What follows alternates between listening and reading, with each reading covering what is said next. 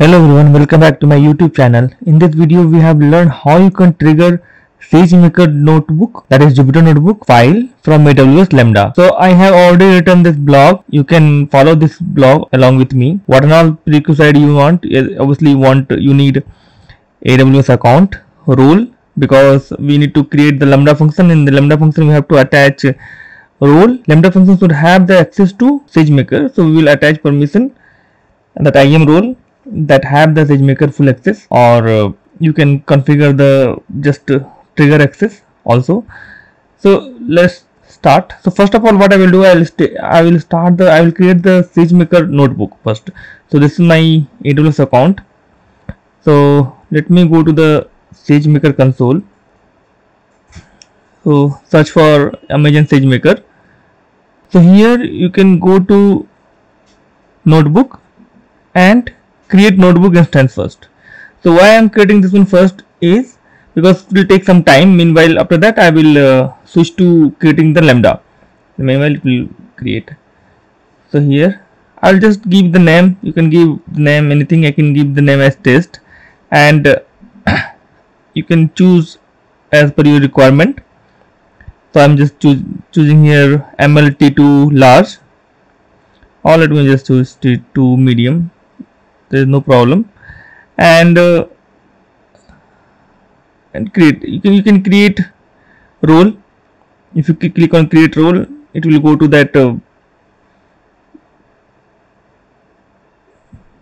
It will open one wizard here, and you can just create the role accordingly what access you want.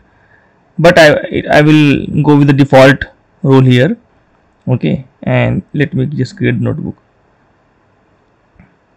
Because in AWS, if you are creating any service, you have to attach the role. That is, we call it service role. Without the service role, you cannot access the other services. So you need to attach the service role. So it will take some time to start my Jupyter instance, notebook instance. So before that, I will move to my Lambda console. Let me go to the Lambda here. So there are many methods to do that, to trigger the SageMaker. So what is the requirement here is, so requirement is, if you are working as a MLOps developer, or you are working in data science, or even if you are working as a data engineer, so requirement is you have written some code in your Jupyter notebook. You have written some code. Let's suppose that you want to save some file into S3. You have written that code in your Jupyter notebook, and you want to trigger that notebook whenever some file is uploading into S3. So when the file is uploaded into S3, so from there we will trigger the Lambda, and in the Lambda we will configure, we will write the socket code, WebSocket code that will directly connect to the SageMaker instance, and that will trigger the SageMaker notebook. And again, the SageMaker notebook will, whatever you want to do, you can do it from the SageMaker notebook. So I will just demonstrate how you can trigger your SageMaker notebook from Lambda. Okay, so this is my Lambda console. So let me just create one function. I will keep function name as trigger Lambda or trigger SageMaker notebook, right? Trigger SageMaker notebook. Okay, and let me select Python 3.10. and here I will not choose any role. Okay, it will create one default role. Let me create it. Okay, so meanwhile, if you go here, I have already written it. If you see, for this trigger the code, I am using WebSocket, and we are creating the WebSocket connection here. Okay, if you see, we are creating the WebSocket connection, and from using the WebSocket connection, we are sending the request, and that request will run the notebook, and we have to pass the notebook path here. Along with that, you have to give the kernel name and how much time it will take to before timeout. So you can just copy paste this code and you can run it. So when you want to run import any library in Lambda, let's suppose that you want to import JSON, Bodo 3 time, all those things all these three things is pre-built. You don't need to import, means you don't need to create the layer. But when you want to work any other library that is not provided by the AWS, then you need to create the layer. For that I have already created the video how you can create the layers and use import library. So you can go to my YouTube channel. Here I will post the link, but I will show you where it is. If you see here, it will be somewhere. I will pause this one somewhere here. The install package. So I have created many videos. You can watch all this. All are very important for your project. Anyhow, I will give the link. Okay, I will give the link. Okay, so for simplicity, what I have done is already I have created the package and I have attached package link here. Okay, if you open this one, if you open this link, okay, I don't want to lose that, so I will open a new tab, and so you can bookmark this page whenever you are using any library. Directly you can you don't have to compile it. What we are doing is we are compiling it into your local system, and then you are zipping it and then creating the library. That is the method. So what you have to do is I have already provided the WebSocket and request. Just download it. Once you download it, then create the layer. How to create layer? I will show you quickly. You can okay. So Lambda is running fine. So how you can create a layer is you can go to the layer here. Okay, and it's very easy. You can just create layer and give the layer name, and I'm just giving WebSocket. Okay, and then give the descriptions and upload the zip file. Okay, you download it from here.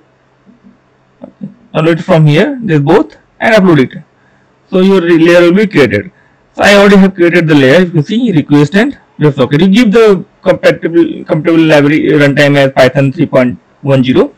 So once you have the request and WebSocket, then you can go to the layer here. In the Lambda function is created. See, go to the layer, click on layer, and add layer,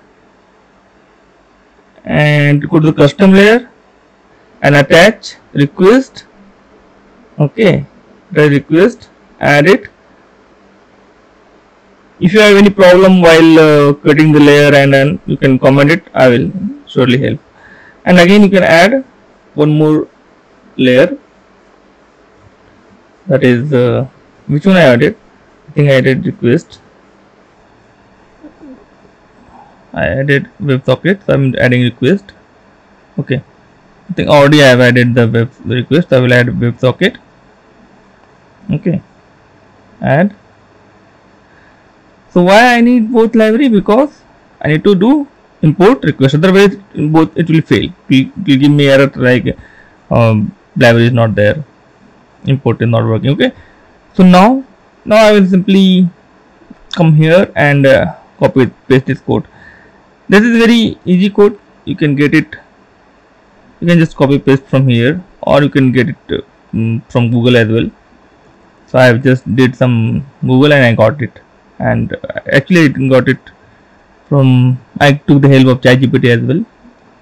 Okay, so Google also can get it. Okay, this is very easy code, and understanding also what I'm doing here is I'm just, because I'm using the WebSocket to make the connection and the request.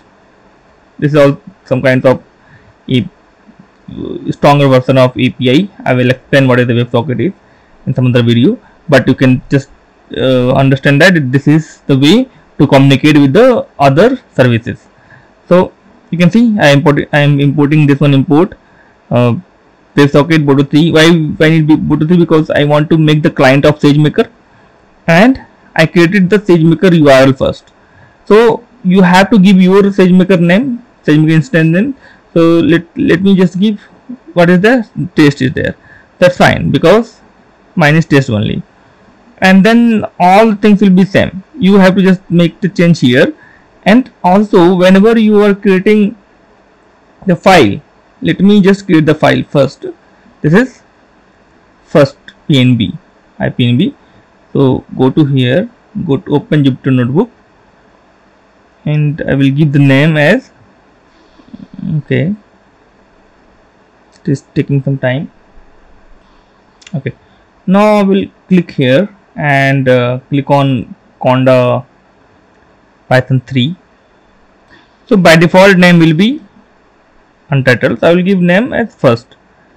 Whatever name is here, the same things you have to pass here. Okay, and this is common.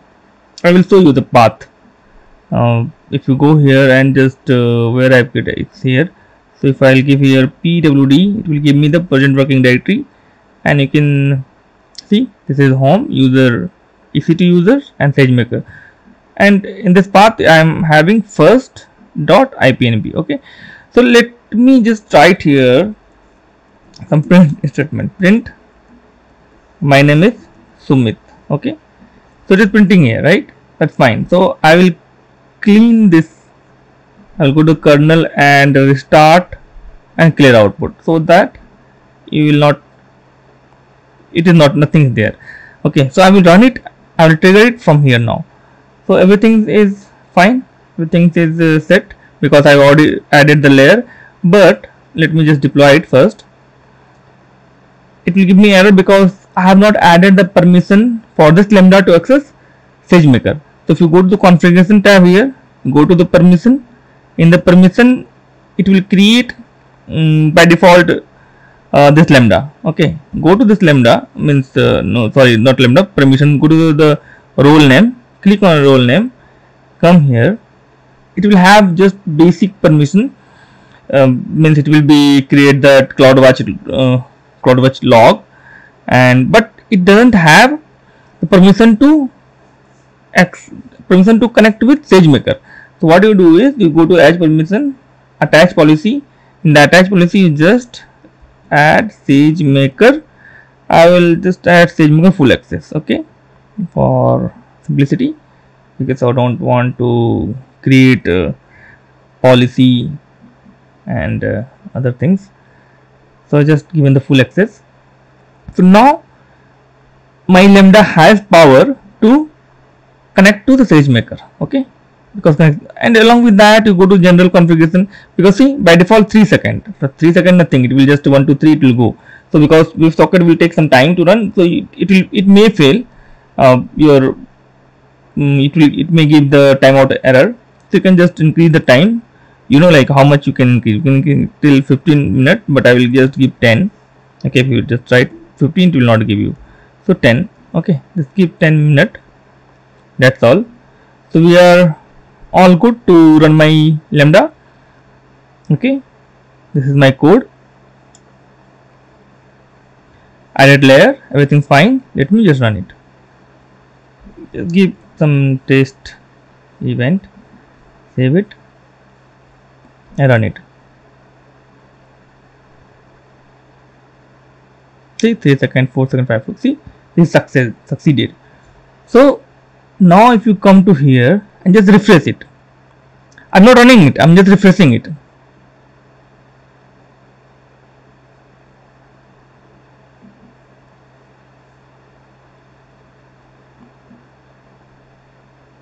Okay, so okay, first, okay, this is first, FIR first. Okay, cancel it and just let me check. Or there is one more things you can. It already triggered, but let me just check what happened here. So because you see first FIRST, so it is the same thing, right?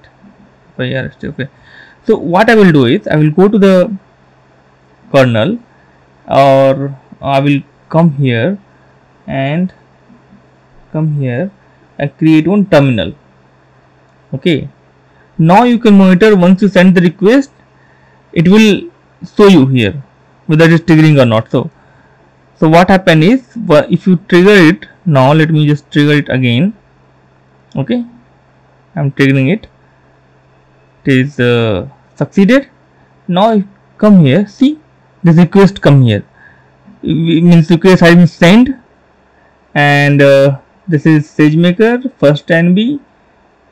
This is the warning. Okay, this is writing 111 byte to So this is triggered, but don't know why it is. I'm refreshing it, why it is not showing.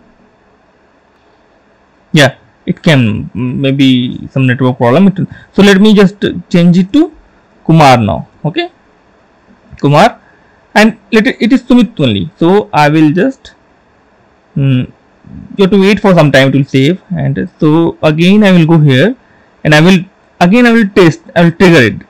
After triggering it, if you come here, see again this one executed, right? Because it took some time to trigger to run this cell.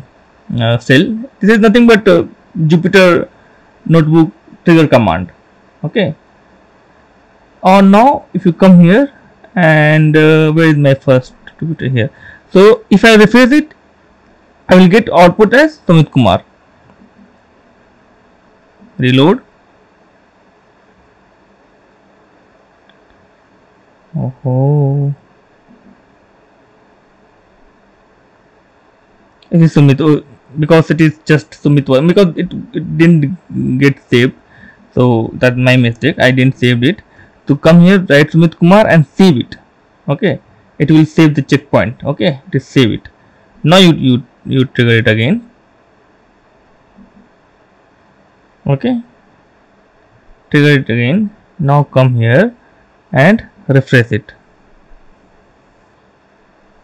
You can check here as well. See, got triggered third time. It is refreshing. My network a little slow. See, Sumit Kumar, we got it, right? So that's all for this video. We have learned how you can trigger Jupyter Notebook, that is SageMaker Notebook, from Lambda. So if you have any questions, if you have any doubt, you can if you are unable to run this code, you can comment it. I will surely help you. Thank you very much.